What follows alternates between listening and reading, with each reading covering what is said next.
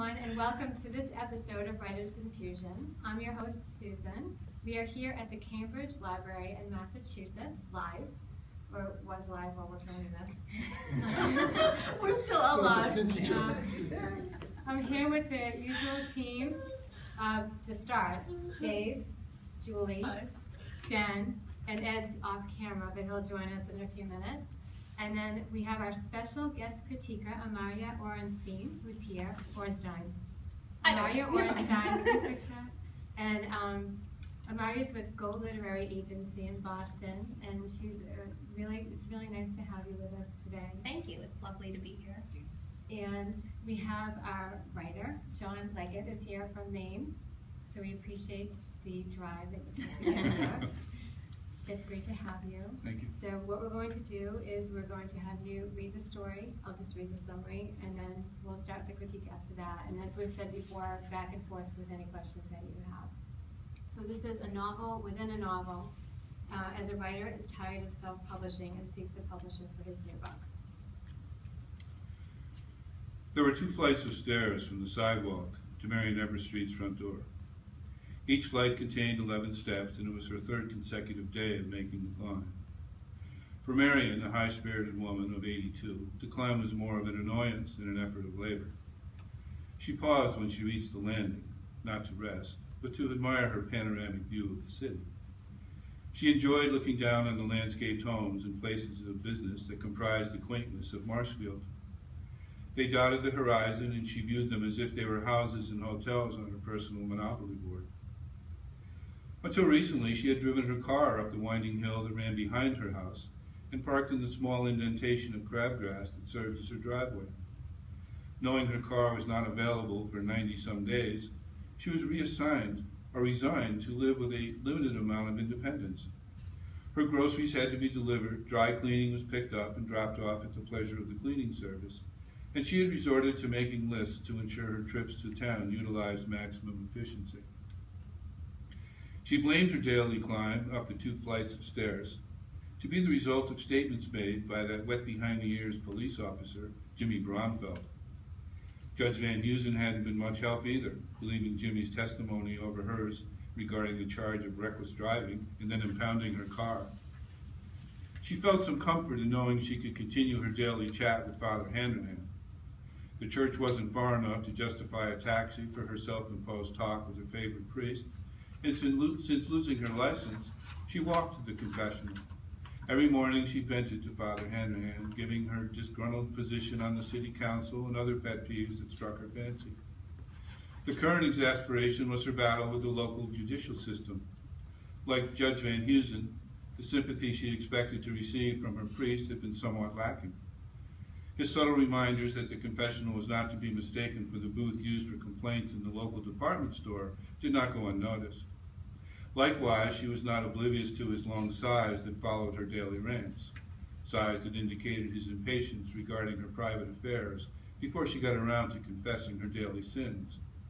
Once she concluded her confession, Father Hanrahan assigned her a few Hail Marys or Our Fathers and sent her on her way. She had tried to appease the priest that morning. After a few minutes stewing over her latest courtroom incident, she tacked on a 65-year-old sin she had never confessed. Marion felt that revealing a sin, even of that vintage, might brighten Father Hanrahan's day if confessions by other members of the congregation weren't all that exciting. "You know, Father," she began, "I've always been reluctant to confess this, but after we beat Deerfield High for the championship, well, I sort of put out for the judge in the back seat of his car." Her confession was immediately followed by an unnecessary clarification. Of course, he wasn't Judge Van Heusen then, just good old Tommy. The clarification was said with an attitude of, you know how it was in those days. She then continued with a nonchalant, "Lord knows, it wasn't as if I went all the way or anything." "Yes, Marion, the Lord does know," the father agreed. "And while I appreciate you making a clean slate of things, I think after 65 years, God has probably let that particular sin fall by the wayside." Following a momentary silence, she resumed. Her tone continued to carry a sound of justification, as if she was explaining the judge's recent courtroom decision. "Well, anyway, I mention it now because personally I think that's why he extended the suspension of my license last week." I think there's still a bit of resentment over him, not getting everything he wanted. He even gave me some cock and bull story that night about wanting to marry me, or at least that's what he said when he unbuttoned my blouse and, well, Father Hanrahan didn't seem concerned about her backseat sinning that took place in the judge's car, but in acknowledgement of the act, he added an additional 5 Hail Marys to her penance. During her climb up the stairs that morning, she reflected on her most recent citation. It was the second one that month, and from the first step to the landing, she cursed the name Jimmy Bromfeld. Big shot Jimmy, she thought, who paraded around town in his uniform. He was certainly all decked out a week earlier when he cited her for reckless driving, strolling up to the car like he was so important. Marion almost laughed at all the contraptions on his policeman's belt. Recalling the incident, she now realized her initial comments were probably not the best way to avoid a ticket. You auditioning for the next Batman movie, Jimmy? He bristled as he stood there in his shirt, sporting creases sharp enough to shave with. I'll have to see your license and registration, ma'am. What for? You know very well who I am, and that little sticker on my license plate is obviously current. Perhaps I should ask to see your license. Are you old enough to drive now? Her question was made as a reminder that on many occasions during his infancy, she had been his babysitter. Jimmy ignored the reference. I'm sorry, ma'am, but any time we're called to a scene of an accident, we're required to see identification. Scene of an accident? Just what accident are you talking about? And who's the we you're referring to? I don't see anyone else around. As she asked the question, she fumbled through her purse with the pretense of a search. I can't seem to find my license, she told him. And stop using that ma'am stuff on me. I changed too many diapers filled with your poop to listen to that nonsense. Maybe someday you'll find a nice girl and settle down, although you'll find diaper changing is not so much fun as pulling people over for no apparent reason other than to harass them. Jimmy knew she still had another 2 weeks remaining on her suspension, and her banter was more or less a distraction from producing her license. In his effort to avoid embarrassing her, he took the registration and stared at it with as much diplomacy as possible. Marion thumped on the steering wheel. As I said, there's no accident here. Well, unless the high-speed turn you took here that knocked Miss Manning's mailbox clear into her yard was intentional, I'll give you the benefit of the doubt and call it an accident. This statement from Bromfeld held his own tone of annoyance. I'll have to call this in, Ms. Everstreet. I'll just be a minute. Marion was well aware that Jimmy had it in for her. If he had his way, catching her driving without a license would probably result in prison time. She continued thumping the steering wheel as she recalled the scene in the courtroom 2 weeks earlier. It's the proverbial straw, Judge, Jimmy testified. You can see by her record that she has numerous speeding violations, many of which were issued right on Main Street. Marion jumped up from her chair. Objection! Objection! She yelled. The judge turned his gaze toward Marion and peered over the top of his glasses. The acknowledgement of her objection was received with a bit of frustration, and he exhibited a lengthy exhale. Go ahead, Marion, he told her. Go ahead? Yes, you need a reason if you're objecting to the witness's statement. Marion looked around at the spectators as if one of them might have a good reason. Well, she began, I believe the use of the term proverbial straw is her voice trailed off as she searched for the right word, the perfect jargon needed from one of the TV courtroom shows she watched. Oh, you know what I mean, Judge. The word is right on the tip of my tongue. It's that legal term lawyers always use. Judge Van Heusen raised an unsympathetic eyebrow. I'm afraid if the word you seek is refusing to jump off your tongue tip, we'll have to continue without its presence. I'm suspending your license for 30 days. You're to relinquish it to the clerk. Following these proceedings, and sign the necessary paperwork. Prejudicial, she yelled out. Prejudicial? Yes, that's the word I was trying to think of, for my objection. She then pointed a finger at Bromfeld. That proverbial straw thing, he said, suggests I've had prior incidents. I do believe it swayed your verdict. Jimmy was still sitting in the witness stand and felt he needed to further justify the judge's ruling. Your Honor, she was given a warning a day prior to the ticket for speeding through the parking lot of the mall. And I object to that. This time she had her reason ready. It's hearsay. Thank you. So I'd like to start. I think your writing's really good, and I enjoy reading about Marion. I think she's feisty. She has a good voice. I have two main things. So that my the things I want to talk about aren't about whether or not I think your writing's good. I think your writing's good. So there are two main things that hit me, and they kind of feed into each other. The first is that there's so much back and forth between what's happening now, and what happened a week ago, and then what happened 2 days ago, and what happened 60 years ago. I'm having a hard time tracking it all. Maybe others didn't, but for me it was kind of a lot of back and forth. And as part of that, there was some places where you had play-by-play, which I really enjoyed, but there were other places that were kind of summarized that I thought would be good as their own scene. So I think if you combined with maybe doing some of it in more order, you know, if right now she's walking down the street and she's thinking back to when she got the ticket, she's thinking back to when she was in the court. If you do a lot of that in order, it doesn't mean she can't think back to something, but I think if you expanded certain sections and put them more in order, it would be a lot easier for me to read. And I want some of these things to be expanded because I like her character and I want to read more about what's going on. And there are a couple of places I can point out. I mean, when she's at the top of page 2, when she's walking to the church, oh, and this was, I guess I'll say this too and then I'll pass it on.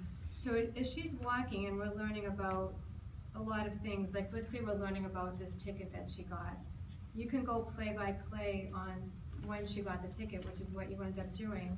But we can also maybe learn things about her. Maybe as she's taking her walk, she's running into people she knows. And through the dialogue with them, we learn more about what's happening with her. You won't believe it, Jimmy just gave me a ticket again. So she doesn't have to be telling his diapers. So she doesn't have to be telling us all that. It can be with interacting through other people that will hear more of her voice. And the whole thing with the priest, I thought that was really funny. So, and I know there's some stuff, you know, John had actually sent his whole chapter and I had to cut it for the show. There's some scenes that followed that I thought were pretty funny, so I'm sorry I had to cut them for this. But I want John to share those. I don't know if he's going to. I know. Well, I can always share them offline. So that's how I wanted to open it up. Maybe you want to comment, or maybe others want to jump in. Can I jump in with a question before you even comment on that? And I just, this is something that I wondered from the minute I started, right? And I'll agree, Marion is a captivating character. She's feisty, she's funny. I enjoyed it. I did have some also places where I thought that I would just cut to kind of get to your point faster. But most importantly, before I can kind of assess any of this, I have to ask the question of her relationship to the writer who is tired of self-publishing and seeks a publisher for his new book, which is how you summarize the book. Because I'm kind of afraid you're going to tell me she's a character in his book, and then all of this is for naught. At the end of the first chapter, goes back to her climbing the stairs, and she's going into her house. And things have been happening when she's been away from her home, inside her home. And somebody's been going in there and doing things. And she's very concerned about that. And she hears music playing because the radio is on this time. And she had to speed things up. When she gets in there, Sid, at that point of Marion's life, Sid stops typing on his laptop because he knows what's going on in the house. Because he's the author writing the story. Wait, we haven't met Sid yet. So we're starting with a character who is not your protagonist. Right. The protagonist is writing the novel of Marion. That's what I thought. So is most of your novel about, is it the story of Marion, or is it this? It continually weaves in and out. Like, Sid is he's in a writer's group. He has Are we in the book? He will be, yes. This scenario will be in the book. You just that Sid travels to, Boston to do this. Excellent. But in the writers group, when he gets comments from the group, he can go home he's living with this guy who's moved in, who's a really good friend of his, who's on down and out, and moves in. He really doesn't want him there because he wants to write and be, So the guy that moves in is his sounding board. So the dialogue between those two, is what happens in writers group, like the publisher too. When he first comes home, after he meets with the publisher, he's really ticked off.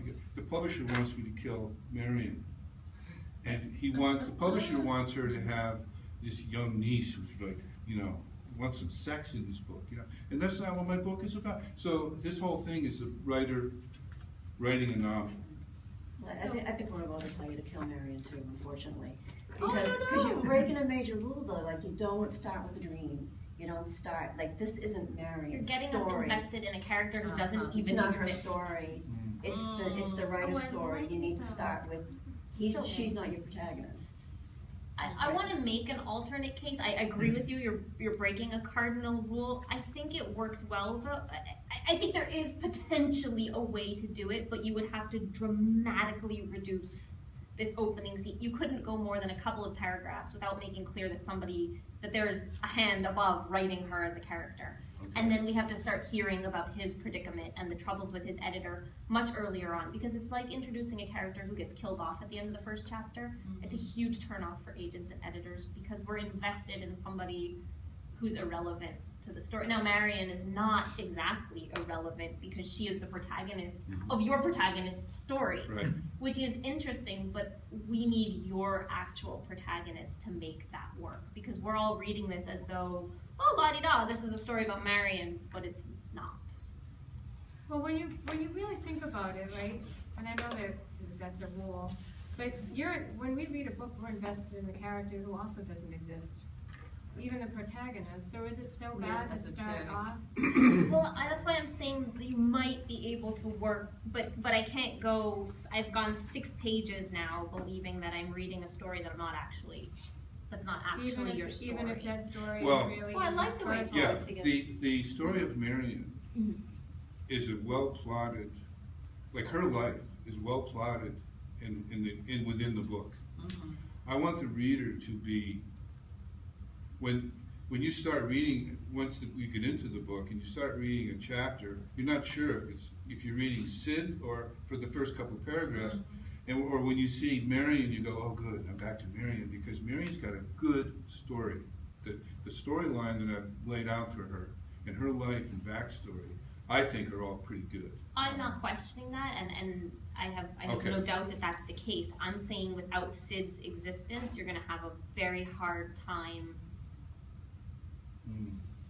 selling it.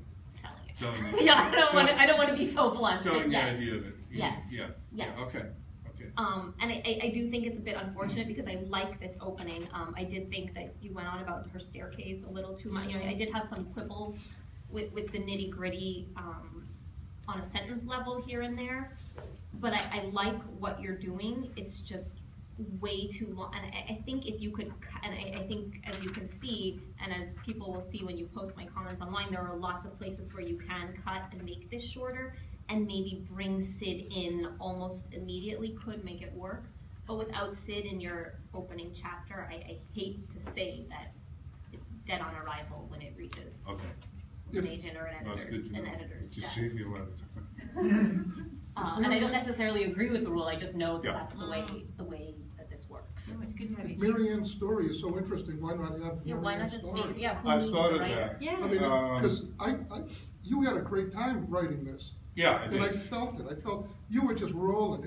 I bet you wrote it in 20 minutes. Didn't you? I bet this took weeks and months, but it feels like 20 minutes, and that's what makes it so good. It was smooth. It was fun. I love her character. I love feisty old ladies. They shoot from the hip and the hell with everything else. And then to have her not a real character, I would find very disappointing. Exactly. When you may be able, well, and then the second fear that I had when I first started reading is, the entire story is based on a writer writing about writing. Red light.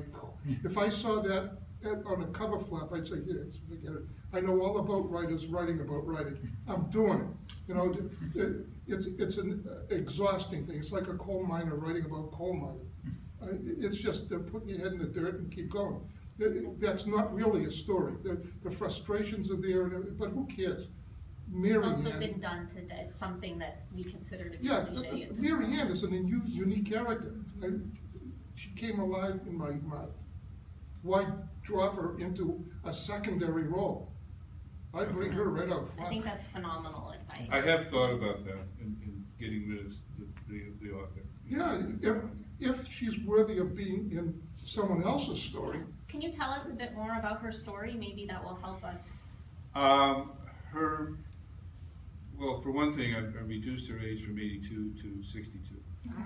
For a reason. She ends up marrying the judge to get out of the town. No. I like that. But she has a... Can judges be 82 when they're I think yes, in this he's small sitting town, really? Marshfield is really not identified. Is this Marshfield, Mass? No, it's just Marshfield. Oh, okay. When I started, I Marshfield first was and thinking Larry. about the Midwest, you know, some, Yeah. Non-existent. but her humdrum life that is apparent to everyone that she went through is only a facade for what she really did, which is That's a rather great story. covert stuff. Yeah, that's a That's great what story. I I Get want to into agree, juicy. that is your story. Okay. And not only does, it's not just that the character who's not really a character is gonna be problematic for you.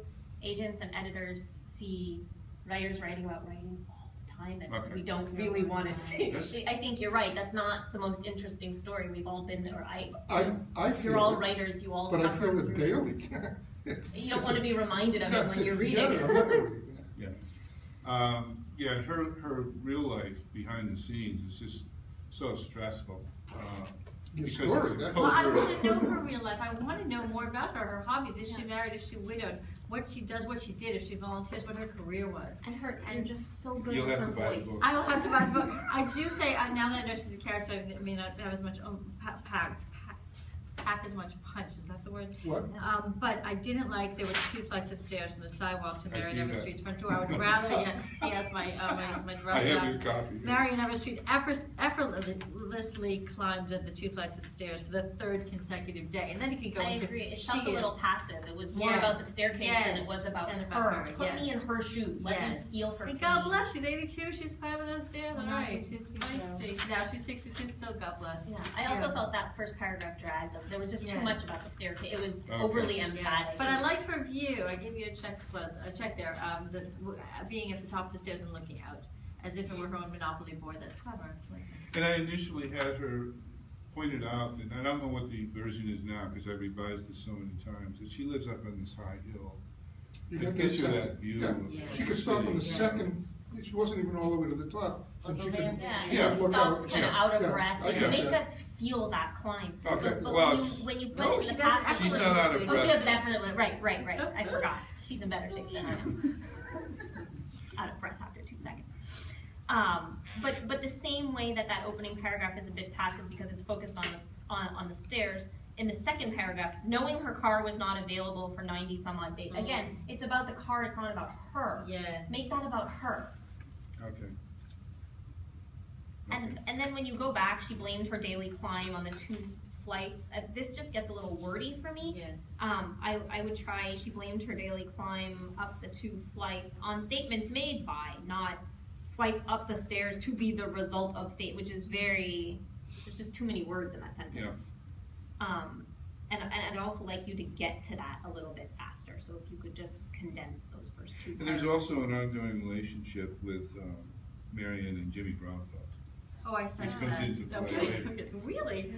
Well, if somebody's breaking into her house, she has to call the police. Right. Right. And of Oh, course, I Jimmy is, see. Yes. The police. they don't get along.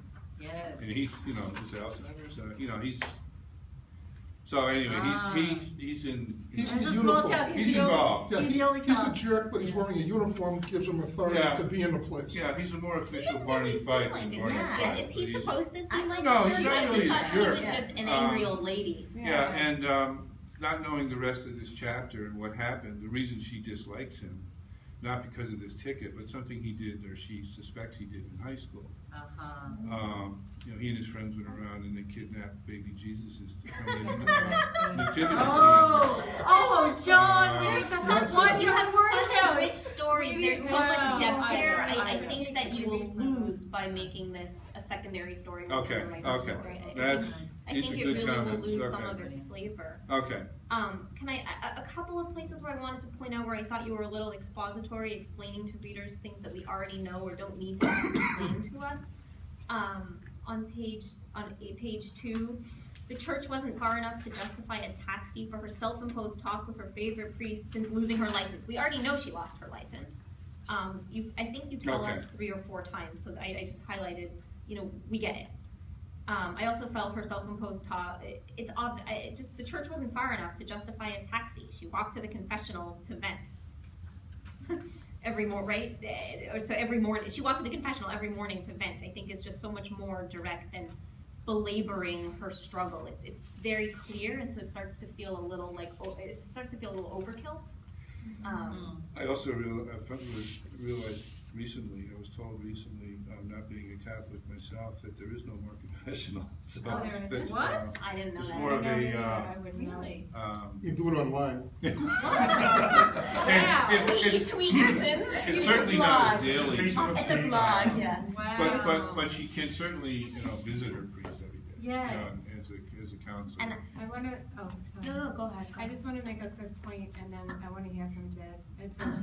Jen, Well, I'll just call Jen, her Jed. Jen and Ed. We're talking about words. We have a blog up on our website that has to do with using, what words you do or don't need. So even on the first page where you have, until recently, she had driven her car up the winding hill that ran behind the house, and always, parked in the small indentation of crabgrass. Well, when you think of indentation of crabgrass, you don't picture a huge area. You picture a little area, so you don't need the word small. So, right? Yeah. So think, or when someone, the example we have is cottage, you don't have to say small cottage unless it belongs to the Kennedys. So there are a lot of words like that, and you should never do that first pass. It's an editing thing that you do. Okay. Because you don't want to be worrying about your editing when you're trying to get your thoughts on paper. But you had something to say, and then I want to hear what Jen and No, I will say that when my daughters went for their first Holy Communion, I was shocked that the confession was actually side by side, looking the priest in the face. So that was news to me too. But your friend is correct. That's just a little side note. And do twins go together, or do they go individually? They went separate because they're two separate people. It's so funny. Like that, yeah. But they went separate, and they were both equally nervous, though, Julie. But I agree with everybody. Marion is feisty. I don't necessarily like her, because I think she's kind of a jerk. As you were saying, I don't see the cop as the jerk. I see her as the jerk, which is okay. Like, I don't have to, she just has to be interesting, right? She doesn't have to be likable, and she is interesting, but unsympathetic.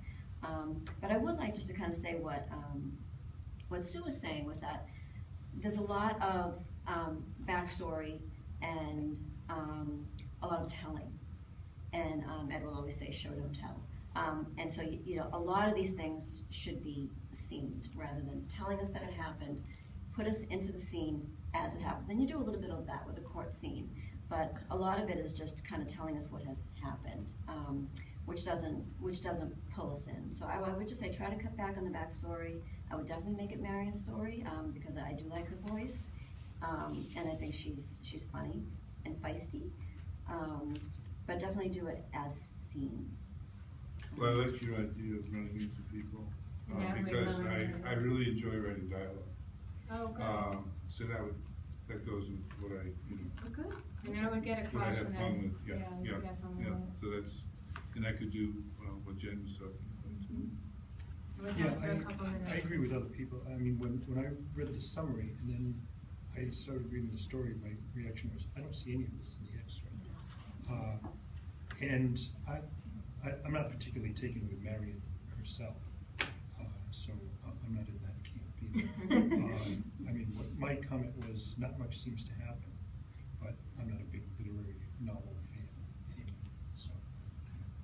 But I do think your criticism holds. You do need to shorten it. It needs to happen a little bit faster. You need to get to the point a little bit faster. Yeah. And the kinds of things you were talking about, that maybe she has things in her background, maybe she's been pulling strings or something in the town, or is this force to be reckoned with that nobody's aware of? That sounds interesting to me. That sounds like Yeah, because her life is in Well, danger. I would want to see hints of that right up front. I would, I mean, you do say her personal monopoly board, which gave me something to think about. If she regards this as, she has right, a she's plan manipulative. or plot or a The chess game of the city. I Exactly. agree. Yeah. But I would want to see more of that. I would want to see hints of that right up front, like there's something more to her than just. Yeah. Complaining old lady. That's it, exactly. Yeah. I think that's That's an not excellent point. I do too. But well written, obviously. Yeah. Yes, here. We have about 30 seconds left. Is there anything you want to ask? Just thank you. A lot of these things that, I'll go back to the drawing board. The reason I didn't want to eliminate the writing angle of it, because because I was unaware of it. It's been played to death. Oh, I yeah. thought, oh yeah, this is a good idea. Because I was really, I kind of wanted to just do Marion's story.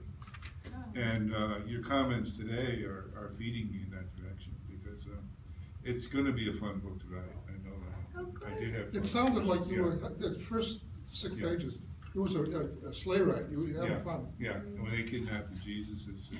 I love that. It's a That's the thing, I used to live in Ohio, people used to do that. Yeah.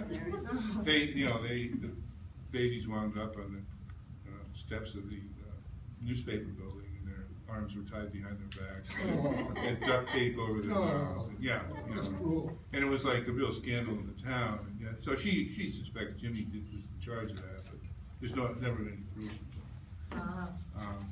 So there's some. Why does she care? Like that's where I'm most interested in is why she cares. She's not the mayor. She's not a government official in any Well, that way. could be She true. seems She's holier like than thou. Though. She yeah. seems like she's above everybody else. Yeah, So she could. I can But see which her makes me looking think she down. has some dirty secret. Yeah. I mean, obviously yeah. she jumped the judge in the backseat of the car. Yeah. She didn't give it all up. Yeah. Nope, You nope. give it all. Or so she said. Couple So of she favors. says, right? What's her definition of not Well, giving it all if up? she's 82 years old, she doesn't give a hoot what anybody else thinks. Right. She would just shoot from the hip and tough. You know, I like that attitude. What about if she's As I 62? approach that age, you know, But now she's 62. well, now there's a problem. Yeah, I don't know that it works as well at 62 I don't than know, it does yeah, at so 80, no, at 82 80. feisty. Well, one of my concerns was if the judge is her age, you know, would they both be still, 82, still Viable. alive? Yes. And what age can I bring her down to make that realistic? Because it doesn't have to be 62, but 75. I have a 97-year-old friend who still goes to work every single day. Phenomenal. Right? you know. I have an 84-year-old client whose book is coming out in 2 months. I mean, people So are 82 active. is- 82 is not old 82 is anymore. okay. I think 82 is Yeah, okay. you know, he might be ready to retire as a judge, but there's no reason that he's. Yeah, okay. 82 is not as old as it used to I be. wouldn't go down to 62. Except No, for don't someone go here down who to thinks 60. 30 Yeah, is totally old. It's too young for how she thinks. Yeah. Leave her at 82. Yes. Yeah, or maybe Okay. high 70s. Okay. Yeah, 72 or 75. so, I don't think it works if she's less than I 75. agree. Okay, that works. I can play with that. Right, good. Thank you. I think it sounds great. Thank I you all. really do. I think you have Thank you. a lot going on here, and everything that you've added to it, I just think it sounds like a big story. So Well, thank thanks you. for coming. Thank you for having me. Thank you, having everybody. me Thank in you, and, Amaryah, Thank again. you. comments. Thank you for having me. All right, thank you, everyone, Thanks for for joining being us so for this great. episode of Writers Infusion, and we will see you next time. Keep writing.